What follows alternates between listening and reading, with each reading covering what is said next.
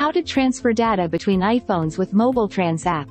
Step 1. On your iPhones, download and install the MobileTrans app from the Apple Store. Step 2. Launch the MobileTrans app on both iPhones. Step 3. Identify which iPhone is the new and which is the old.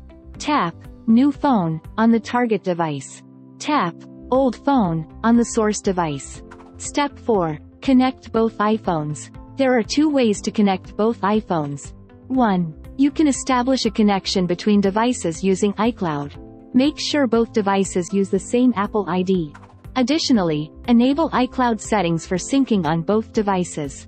2. You can also choose the QR code method for an easier process. Go to Phone to Phone, then Old Phone.